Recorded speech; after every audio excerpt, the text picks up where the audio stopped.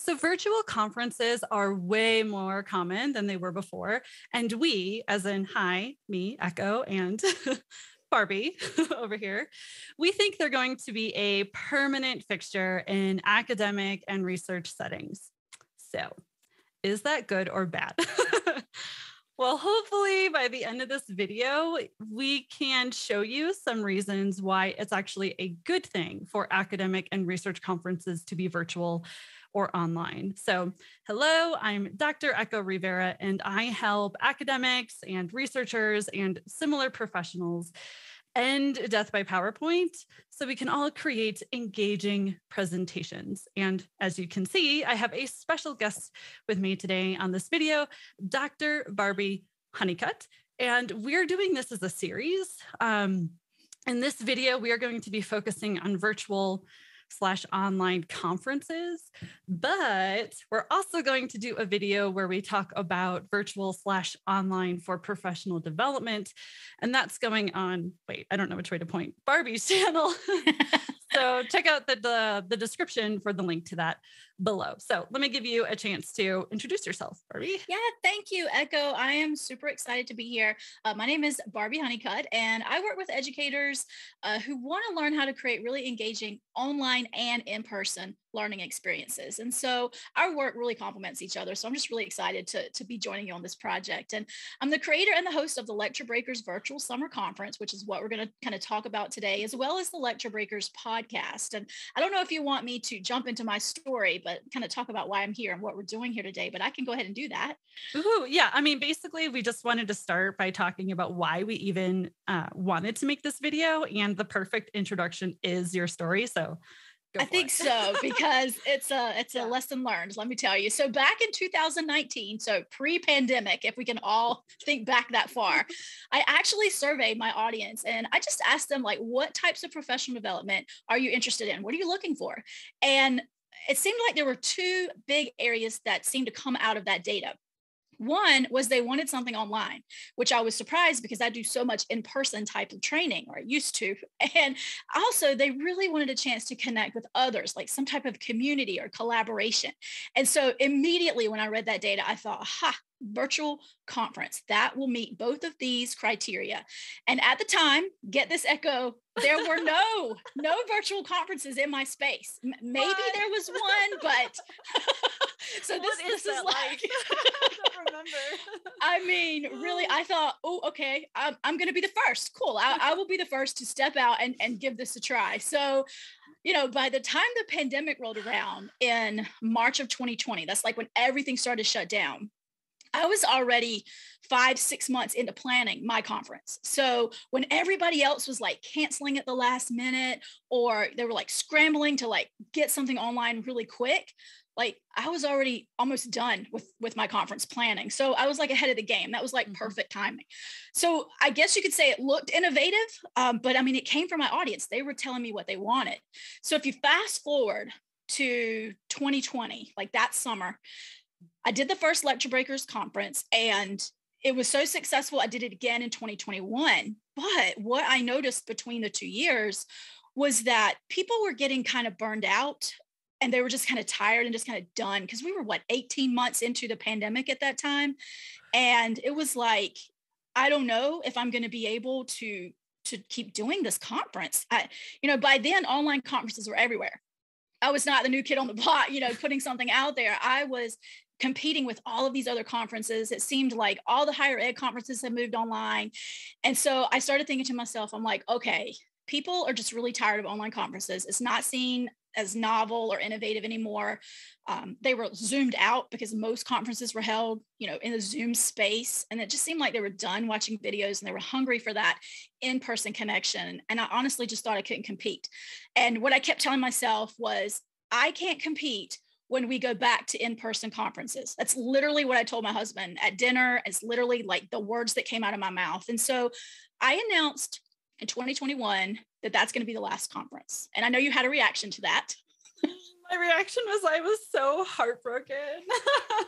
I was so sad to hear it because I presented and attended the first Lecture Breakers, and it was literally the best conference I had ever been to. I loved it. I was able to actually, for once in my life, I think I attended every single session, and I've never been able to do that before. I learned so much, and it was just a perfect learning environment for me.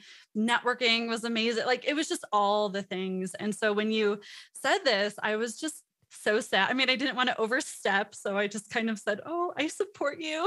But I was like very internally just really heartbroken and sad. So yeah, that was sort of my reaction. Well, and I appreciate the support, first of all, because I mean, it was very much my decision, because I was still in that place where I'm like, okay, this is temporary. Once we get through this pandemic, like, we're going to want to go back to in-person conferences. I just completely stayed in that lane where this is temporary. This is temporary. And I think there might be a lot of viewers out there who were thinking that too. And I think it's okay. But I really appreciated that you are sharing this with me, that you kind of, supported me through the whole process. But you, as well as the Lecture Breakers community, they were sad. I mean, they said, I reached out to them a few months after the summer conference, the most recent one, and they overwhelmingly said, "Barbi, we really want you to keep this conference." And they had so many reasons why that I had not even considered, which is what I hope we'll share in this video. We'll kind of dig into some of that, because I just didn't realize, and it hit me. It's like, I'm the one that's stuck in pre-pandemic mode, where it's like going back to something that I don't think we're going to go back to. As you said, when we kicked off this video, I was the one that was stuck. They were not. My participants were like, "Let's do this. We want to keep it virtual. Let's go." And they spoke loud and clear. And now I am proud to announce that I will be offering the Lecture Breakers virtual summer conference this coming summer, as well as long as people want to attend, I'll keep offering it in the virtual format. Yes. And anybody who is watching this, attend Lecture Breakers. It's the best conference ever.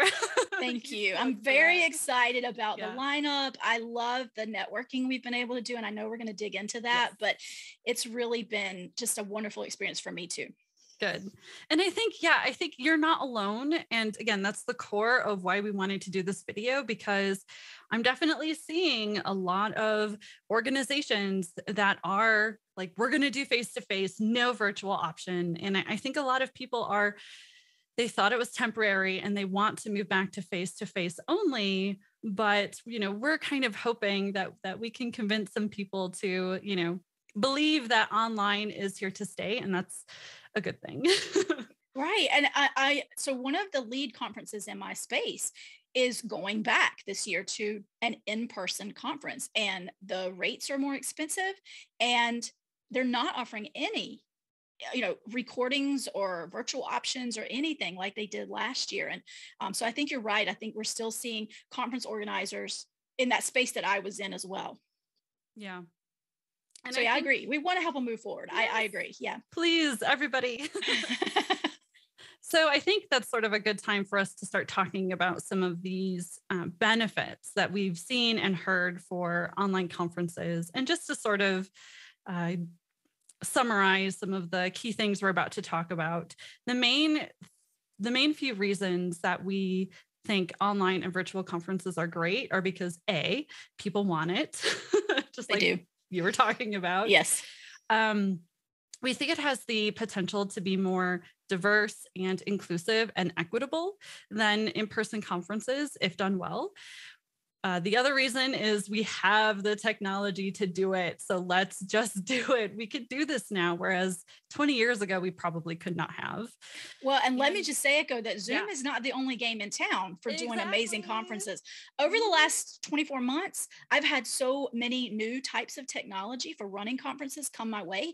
And I've been exploring all these options, and it's amazing what's out there just in the last 2 years. So the technology is there. It really has exploded. Even things like concerts, like for music, they're even coming up with ways to do it online. So I feel like we could do this. And then, just like you were saying, like, it is the new reality. So, everything has shifted. We can't go back. So let's embrace it. Absolutely.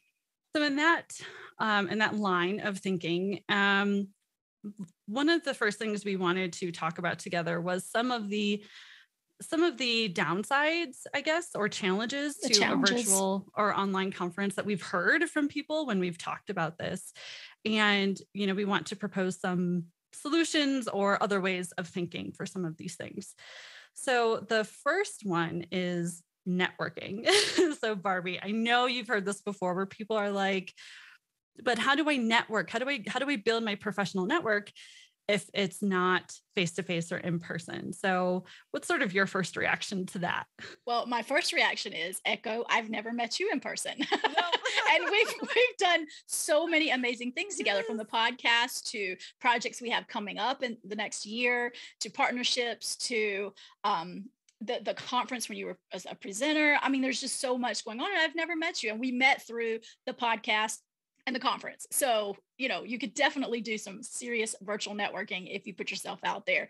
And so I don't think that is something that can hold people back. In fact, to me, it's even more valuable because you are able to maybe schedule a time with someone who you might just see in passing in a hallway at a conference, or just standing around having coffee, where you can actually schedule a time where you could talk to a mentor, or, just introduce yourself and have a 20-minute call. And so to me, I think that it's really expanding what networking means. It doesn't just have to mean that in-person, face-to-face experience.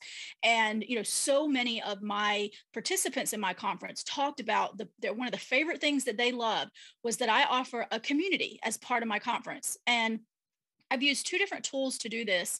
And the one I used most recently was the best one. And I had people who, were connecting with each other directly. They were doing, direct messages to each other. I was helping facilitate connections when people had questions in the group. They're like, hey, does anybody know anybody who works with assessment or whatever? And so I could facilitate those connections. And it's amazing to see that grow out of the online community space and then carry forward into, wherever people go beyond the conference. And so I have to shut that one down. It's just not, you can do so much virtual networking at a virtual conference. So, yeah. And, I remember you making a point that some people are even excluded from the in-person experience of networking. So did you want to share a little more about that? Because I thought it was a really good point. Yeah. I mean, I think first of all, we have to think of who can actually be at the conference and who can't be. And there are a lot of people who are excluded from attending an in-person conference for a variety of reasons.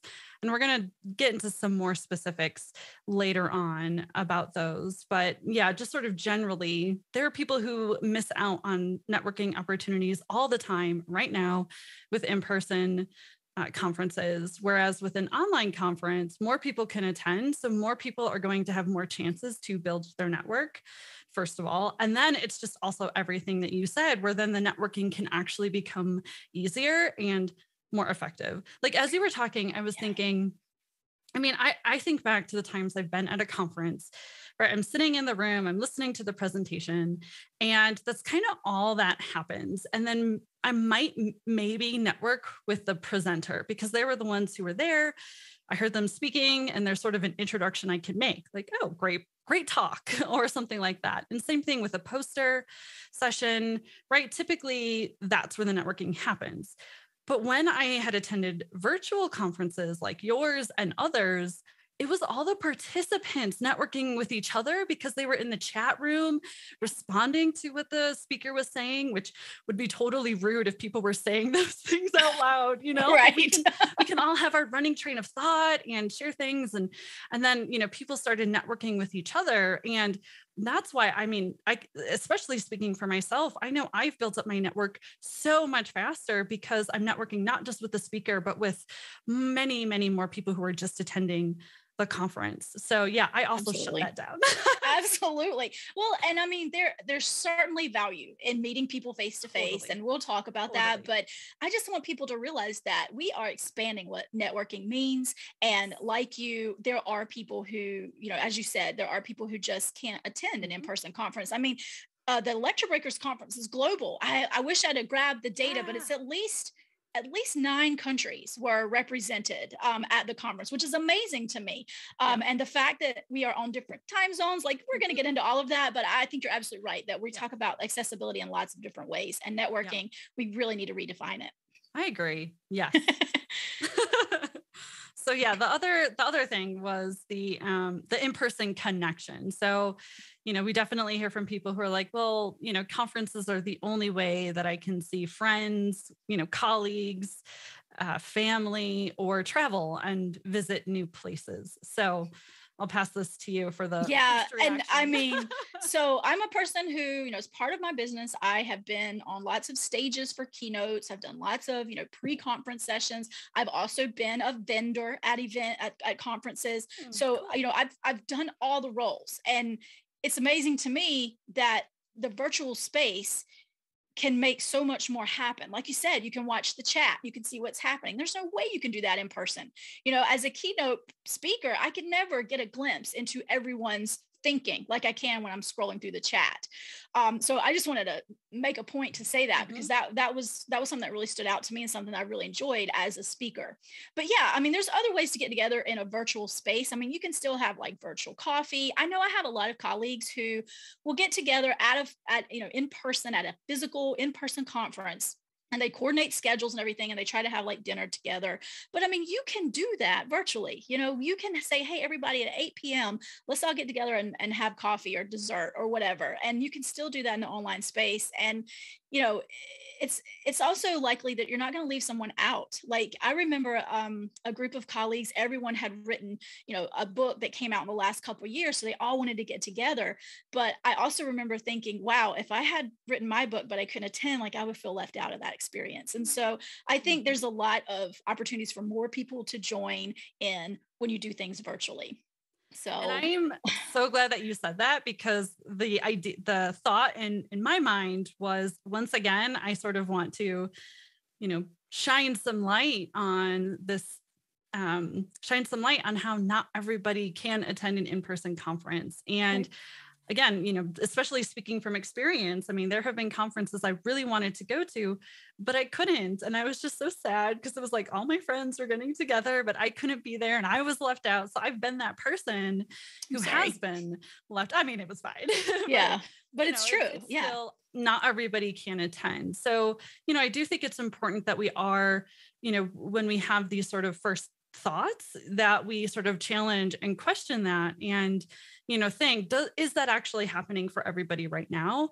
And I kind of argue that it's not. And I also think, I don't want to go into too big of a rant here, but I also think part of this is also, maybe we can look to our culture a little bit. And because even when I have gone to a conference and I have joined the fun social events, the conference itself was expensive. I was worried about money. I was stressed out about my presentation. I had to do all these sessions. I had to wake up early, that kind of thing. So I didn't really have that much fun, or I think I would have had more fun without all of that stress attached. And part of me is just like, man, what if we just had better like paid time off, or, we had more vacation time so that we could get together, without the stress of all of those other things. And we could spend more time with each other and more time with friends or family, or more time traveling. So I don't know. I always try to think of, maybe there's actually a whole better way to achieve this goal. So I think there's a little bit of that too, but I agree with you on that. Yeah, no, I agree with you. And I mean, I've worn all of these hats, right? So, excuse me, I have taken my son and husband with me when I go on a job. It wasn't a conference in this case, but and so we go, and I pay for all their stuff myself, and whoever's paying for me to go as a speaker, that's separate. But I'm still working. Like it's a family vacation, but I'm still in work mode. And so I think you're right that it does speak to this bigger problem of, do we have enough paid leave and support for, all of our professionals out there who are watching this, and what does that look like? And of course that's bigger than the battle that I can fight, little old me in my little corner. But I think it's true. It sparks these bigger conversations, and, people who love to see new cities, love to travel. Hello, I am one of those. I mean, I jump at the chance to go to a new place. But like you say, when it's a conference environment, how often do you really leave the hotel?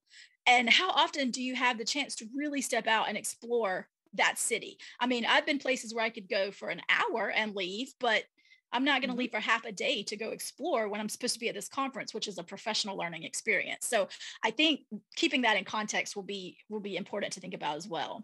Absolutely. And same here. I mean, I am speaking as someone who most of my travel has been because of conferences, and I would grab my partner, grab my dog, and we would go on a road trip, and we would even visit more than the place of the conference. So I've definitely experienced that benefit as well, which is why I know there's all this stress attached to it. I'm still working and I have way less time than I would if we just had more PTO, but it is a bigger conversation, like you said, and it's not like we can necessarily fight this battle, but it is important for those listening. That is an important piece of the conversation for sure.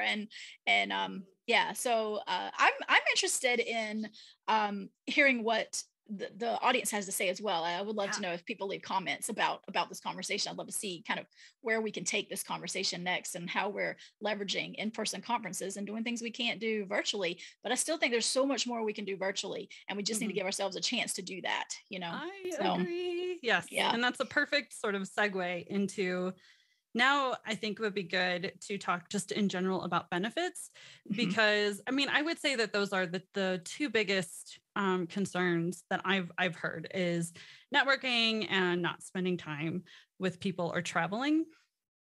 So I feel like we've already addressed those. And when it comes to the other aspects of a virtual conference, we sort of brainstormed a little bit before the video, just to make sure we had some ideas prepared, but they all seemed to relate to things like a better learning environment a little bit, which I do think is a core purpose of conferences. It's, one reason we like to do conferences. We like to share new insights of what's happening in the field and learn new things. And when we listed a lot of benefits, they all really enhance that goal of a conference, the learning environment. So let's see, Barbie, what sort of, and then we also thought of benefits to different groups of people who are part of a conference. So the first group is conference organizers, and the second group is speakers, and then the third group is just everybody who attends a conference. So I don't really have experience with organizing a conference, but Barbie, you do. So if you could share some benefits for conference organizers, that would be great. Yeah. So I've done all of these things. I've been the conference organizer, the speaker, the participant. So this will be fun. So as a conference organizer, first, let me just say that I do have quite a strong background in event planning and management. So when I was working on a campus, I did a lot of new graduate student orientations, new faculty orientations. We did a lot of support for career days. There was just so many events that I helped coordinate. Awards, banquets, outstanding teachers, like you name it, I have probably coordinated it. So I do know that perspective and what it takes to pull off an in-person event. Now, for actually doing an online conference or an online event, there's still a lot of logistics, but let me just tell you, it is so much easier. So I will just dig into some of these. Like, for example, I can do the virtual conference all by myself. So knock on some wood that it's gone okay. But yes, so I do hire a tech assistant just to help with like the day of stuff, like people can't hear the speaker or they're having tech issues, but I do the whole conference. So I connect and reach out to my speakers. I coordinate any, preparation materials. We do all of that. I do all of that myself. I don't have to have a whole team. Whereas when you're doing an in-person conference, you better have a very well-trained team. Think about all the players you have, someone to staff the table when people come and register or sign in for the conference, someone to do like, here's your name badge, here's your check-in process, here's your program. Let me tell you where the restrooms are, right? Somebody to be that person. And then, in terms of the actual like event and all the sessions, you have to keep up with like make sure the room is clean and reset between each speaker. Does the microphone work? Does the tech work? Can people see the screen? What about the food? Have we covered enough with all of the different types of allergies that people have? And do we have enough chairs? And there's fire codes. Oh my goodness, Echo, I have just a little story. But so one of my very first conferences, sort of on the national circuit, I just had a session, right? It wasn't even keynote. I was just a session. And I remember I was setting everything up and I had prepared 100 handouts. They told me to prepare for about 80 participants. I walk in the room, it's like round tables. Everything looked pretty good. I was like, okay, I got this.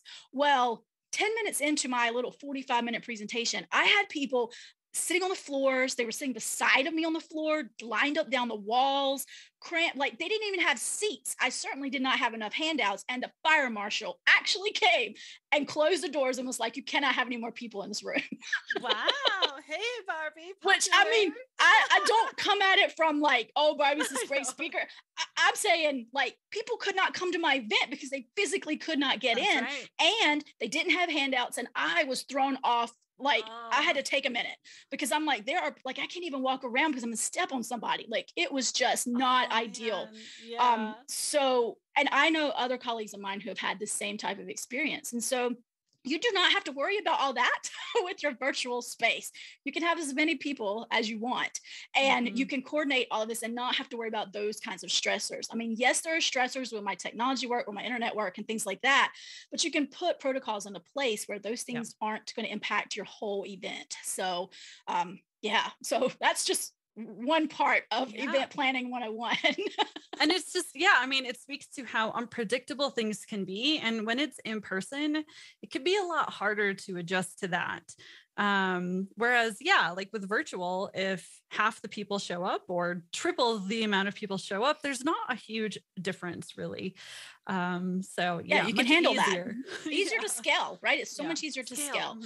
Well, and so another piece I want to speak to this, and I've experienced this with this year's planning. So I'm planning the 2022 conference as we speak. And, one of the things that I was just really excited about was I was going to try to get this year, like every year, I kind of pick and choose the theme of the speakers that I'm looking for. And this year I wanted to try to get speakers who had published a book in my area in the last couple of years, or like some bigger names out there that I wanted to see if would come to my little conference, And so I reached out to them 10 months before the conference. Yeah, nice. 10 months before the conference, because I knew that their schedules were going to book up. People were going to be looking, to have them on their stages. And I'm like, okay, I'm going to just see what I can do. And so I wanted this. It's not a higher quality speaker. I'm not saying that at all. I wanted a more like a mix. Like I really wanted a mix of speakers that were outside of the people that I knew. Like I think 8 of the 9 speakers that I have coming up this year, I have not met them before. I haven't had them on the podcast before. Like it was a total reach for me to reach out to these people and ask. And I just knew that they were going to be booked way in advance. And so the virtual space allows for them to say yes as a speaker, because they don't have to worry about, okay, if I'm traveling to California, I'm in North Carolina. So say they're traveling to California, they get an invitation to go to another conference in Texas, but it's only a day later. Like, can they make that travel? And will they be burned out? Like there's all of these logistics that take place for the speaker.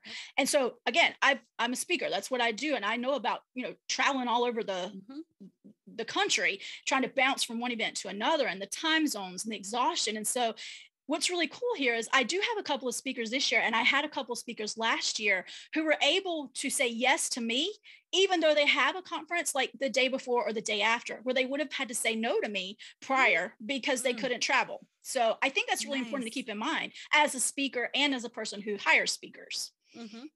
So I think it's something people don't think about to start coordinating. I think that makes a lot of sense. So that's a really good example. Yeah. And it's easier on speakers. I mean, I know a lot of speakers love to travel. That's how we build our businesses, but it's just something to think about as you're planning. And one more thing too, I think, just in terms of like the day of the event, there's a lot of little like event management things that we don't really think about until they happen. So one being, I love an engaged audience. Love it. Love participants who stand up, raise their hand, do whatever it is in the in-person space. But also, if they say something or are talking about it and they just kind of venture off on a tangent or take too much time, I can't mute them. And I'm not being mean, but like you can quietly say, okay, we have a minute, let's move to the next. Like you can facilitate that a little easier on your end in an online conference. And again, I'm not going to shut anybody down, but it's just a little easier to say, okay, it's almost time, or whatever you need to do to monitor that situation. So you kind of have control over that. And the other thing too is like, unless you're bringing in technology in an in-person conference like phones or laptops, which are, you know, that's a whole nother issue when you try to bring laptops into a conference space. But it's like, how can you get them to do things like the polling or to fill in a Google Doc together or to create something together? If everybody doesn't have the technology, they can't do that. Whereas in person, virtual, they can. So, and then last but not least, my favorite is that you can record it. Oh my goodness. Yes. So as a speaker and a conference organizer, I appreciate this on both sides. So, you know, I have been recorded when I was a speaker at a conference, and I can only imagine how bad that recording was, because I'm walking around the room. I don't have a microphone that's hooked up to the camera. Like, I'm sure it's a bad experience for anybody who's watching that. And then, you know, from the conference organizer's point of view, like, if I can record this amazing presentation and the chat and the questions people are asking, and then I can make that available to my audience if they can attend, or if they want to rewatch it, I mean, that is an amazing feature. That's a huge selling point to me. Yeah, I think so. Yeah. So, you know, I think, well, the last thing I was going to say too, and I know we're not really talking about, like, I know we're getting into talk about speakers a little bit, but it's really more visibility for your speakers. Like, you know, if I can make a name for myself with my conference, and I can be a player out there that competes with other national conferences, then the speakers who come to my conference are going to want to be there. And it gives me more opportunity to share their work and for them to market themselves. And so, you know, that's just the piece I think is really important for us to think about if you're organizing a conference. Like, how are you helping your speakers? Yeah, I think so too. And I definitely have heard from people who are organizing a conference where they're concerned, like, how do I even do this? How do I do an online? Because they're used to organizing an in-person. Right. But I don't know. I just feel like all the reasons you listed are just so convincing. Like, it's easier.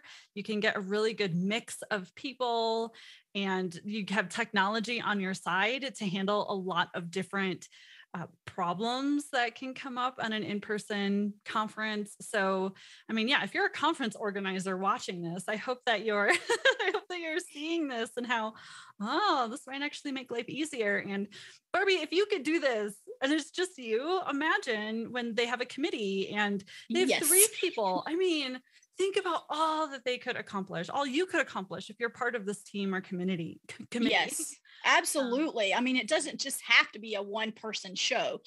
Certainly you can delegate, you can do other things. And if I keep growing my conference, then one day I may be able to do that. But I just want people listening to realize that you don't have to have 20 people as part of your team to run this, which you do if you're doing an in-person conference in a huge hotel or a huge, you know, event space. So, but I want to keep talking about the speakers, because that's kind of your area. You really focus on like the presentation skills and making presentations, you know, more engaging and interactive and things like that. And, you know, this is what you do. So as, you know, I'm thinking of it as me being a speaker, but you actually train speakers to do what they do better. So what do you think are some of the benefits in that regard when they're moving to this sort of online space? Yeah, there's so many benefits for speakers, and you have touched on a few of them already. I think one of them is one thing that's a lot easier in a virtual or online setting is scripting your presentation, practicing it, and delivering it, which shocks a lot of people because there's a lot of hesitation, maybe not so much anymore because we've had more practice, but people have always been scared and assuming that it's harder to be engaging in an online setting, and it's harder to practice and harder to do all of those things. But it's actually way easier to script and practice because you can use that notes section of PowerPoint or whatever software you're using, and it's much easier to kind of, you know, glance at it on a screen than in person. Like if in person you want to walk around, you can't really use your notes as much. So you can use your notes much more and easier in an online setting, which means less practice or a different type of practice. So it's easier to create and to deliver, which, I mean, we almost never have win-wins like that. So it's just so good. And then you mentioned this, which is another benefit, which is you could keep an eye on the chat.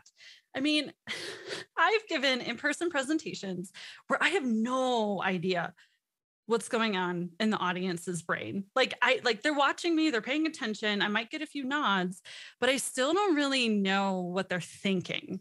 Right. But now I can just, I actually use that's why I'm doing this, because I use my phone to watch the chat. So I don't have to close out of my slides or anything. I have another device. So I can literally watch the chat the entire time. And I basically am reading people's minds. That's what it feels like. And that is so valuable because you can adjust. If you start seeing that people are confused about something, you can kind of pause and then address it if you want, or then you at least know that that's something you have to talk about in the Q&A and you're a little bit more prepared, or you could just use it to improve it the next time. I mean, there's all these benefits that you get from people just typing their train of thought. I mean, it's so invaluable, and you don't get that with face-to-face.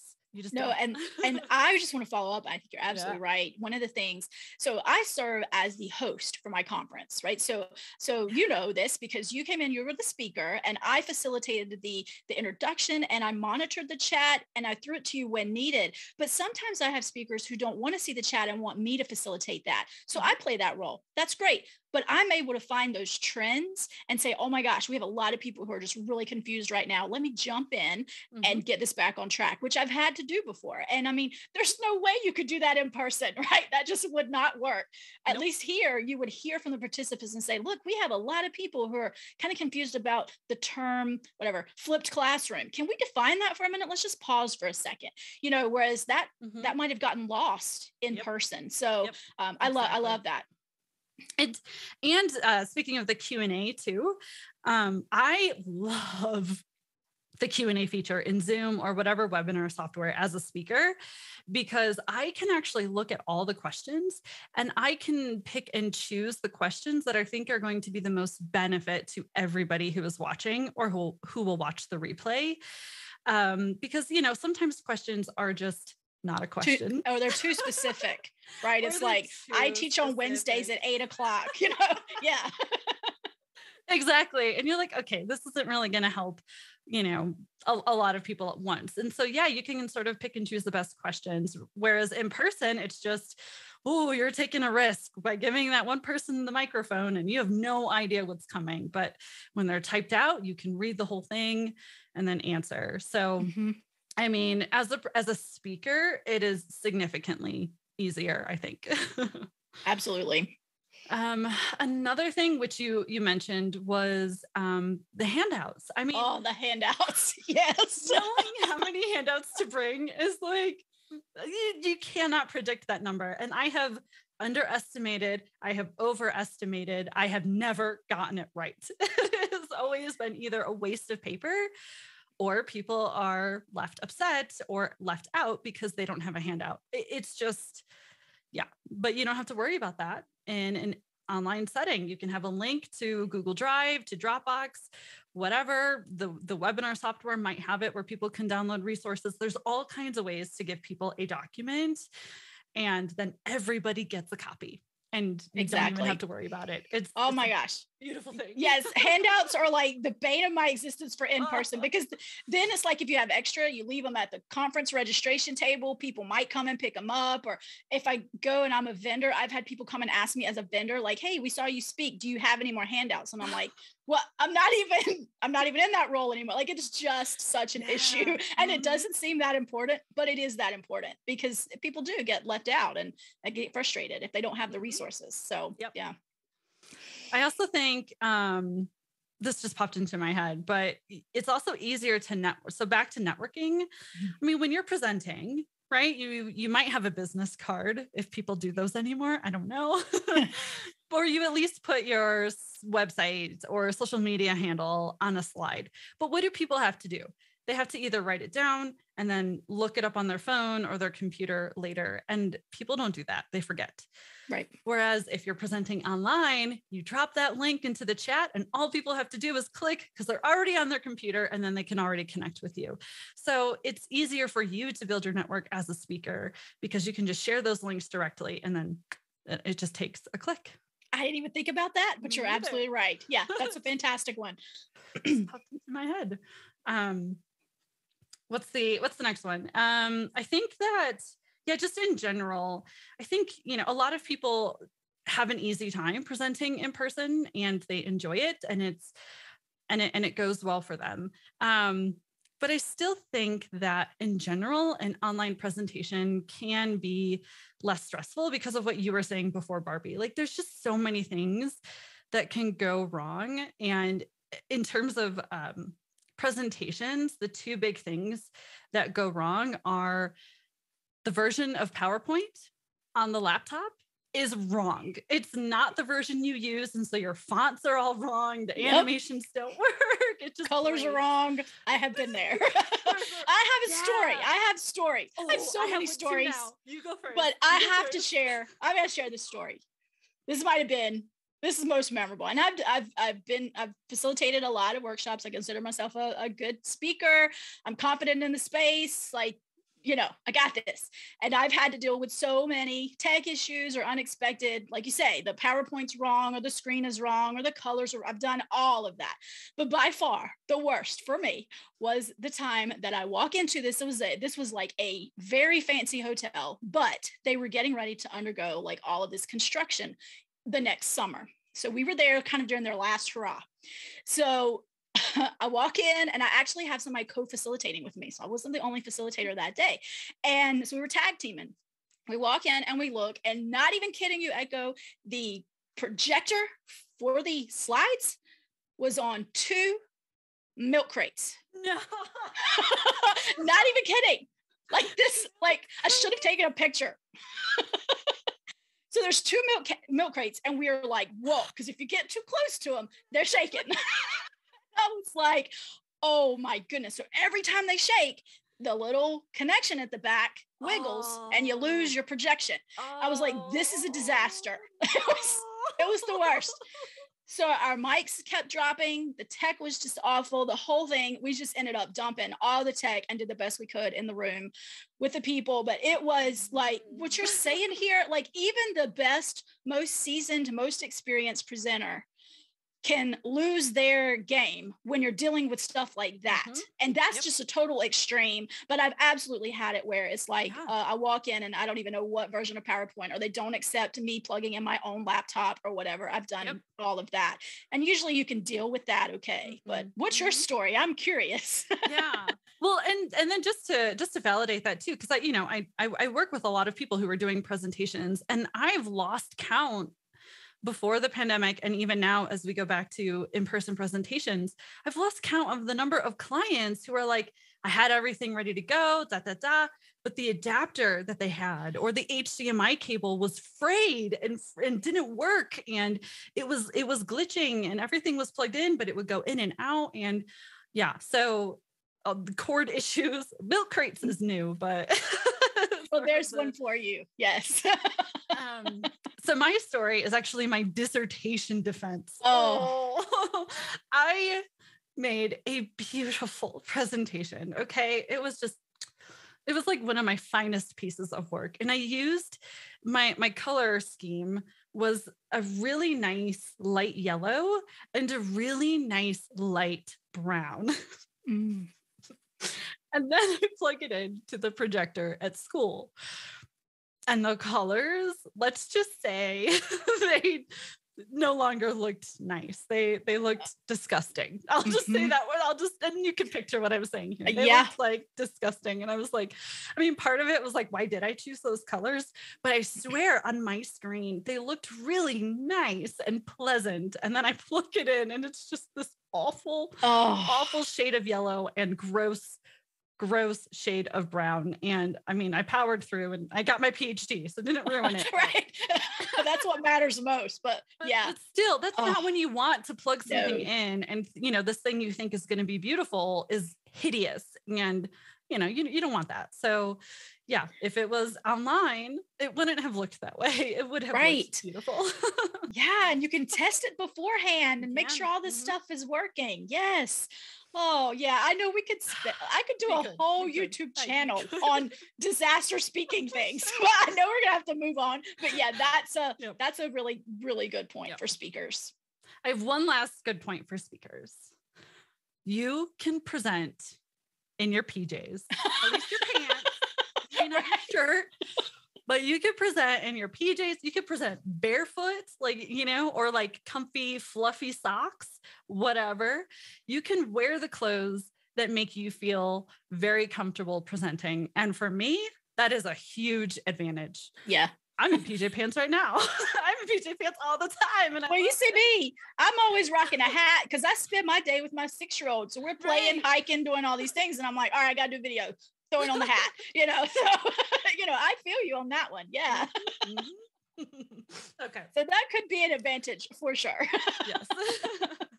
All right. Enough about speakers. Let's talk now about the benefits to basically just everybody who is participating in a conference, which of course can include speakers and even conference organizers. But this is more of the perspective of people who are watching or attending a presentation. I think the first one that I wanted to mention is online conferences are so much more affordable. Yes, so much more. No travel, no hotel, don't have to eat out. Those are just like the big three in terms of travel. If the conference organizers are doing this, the registration fee is often more affordable. That might vary, but yeah, those are sort of the big ones for me. It was just affordability. Well, and this is where I can start to share some of the feedback from my Lecture Breakers audience. When I asked them, should we keep this conference or what? Oh my goodness. Okay. So affordability was number one. That was the most popular one because you got people flying from all over the world to try to go to this one destination. And, COVID has added a whole nother layer to the stress of flying, but even prior to COVID, it was already stressful. It was already expensive. Hotel rooms were already expensive. And, it's just a lot of resources going into this 2 or 3 day event. So affordability was the number one response from my audience. And so I hear you on that one. And the second one, can I just jump in and say the second one? For it, please. The second one was family responsibilities. So many people were, these two are neck and neck. So many people were taking care of elderly family members, or they have children, or just, they're balancing all the things these days. And it's like, if I can go in my office and I can participate in this conference without having to think about, I've got to get on this flight and I've got a 5-hour flight and then I got to get there and then I'm away from my kids all this time. It was really, really stressful. And I think that, affordability and being there with your family or being able to coordinate around family responsibilities. Those are two very, very popular responses from my audience. Yeah.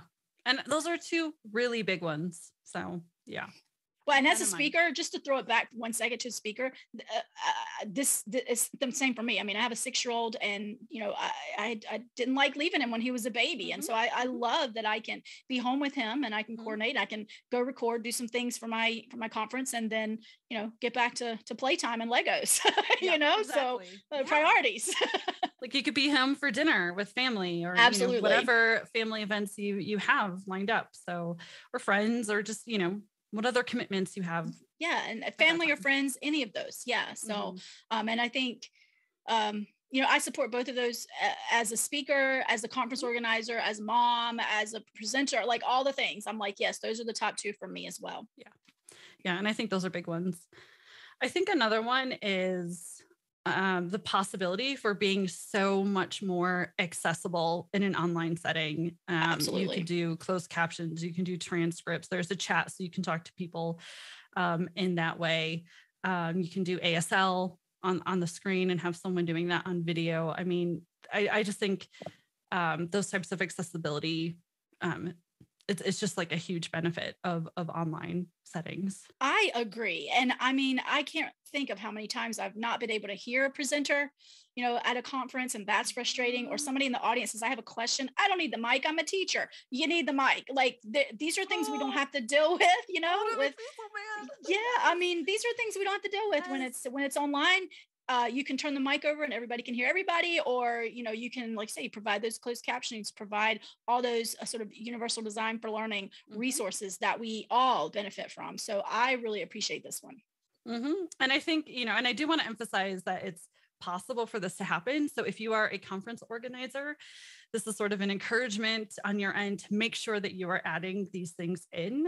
I have, of course, heard of situations or cases where they didn't do this.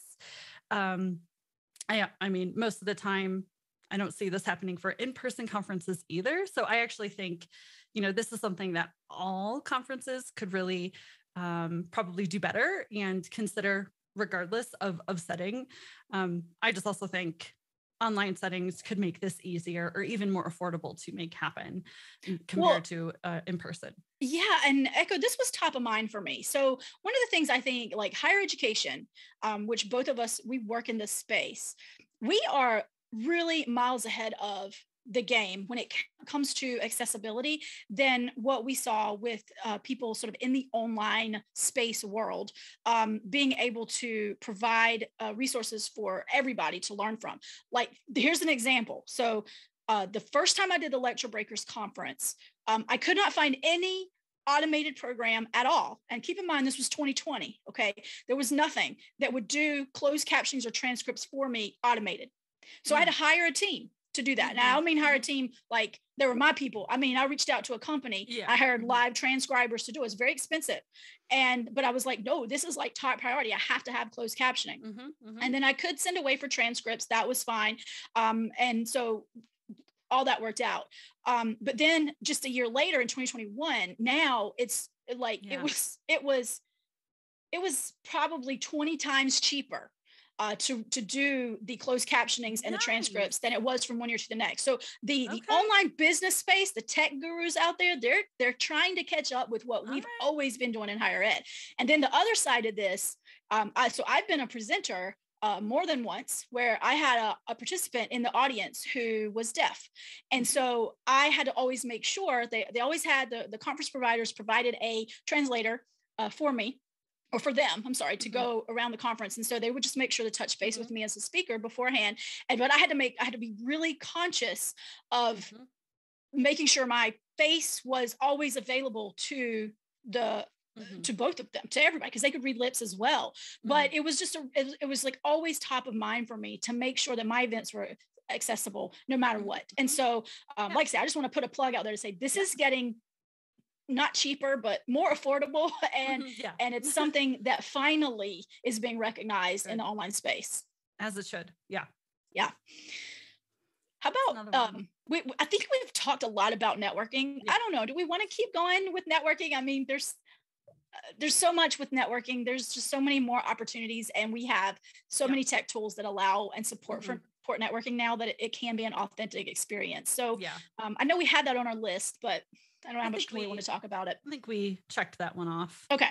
Especially the one about how in a chat room you can connect with other participants. So yeah.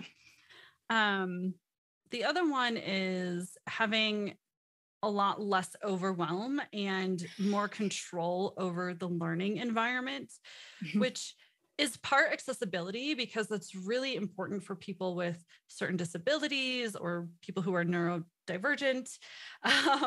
So, just having that control and ability to do things like stop and take breaks, reduce your own cognitive overload, not having to be on camera, and just being able to sit there and listen without worrying about people watching you and things like that. And knowing that there are replays so that you can go back and watch the information.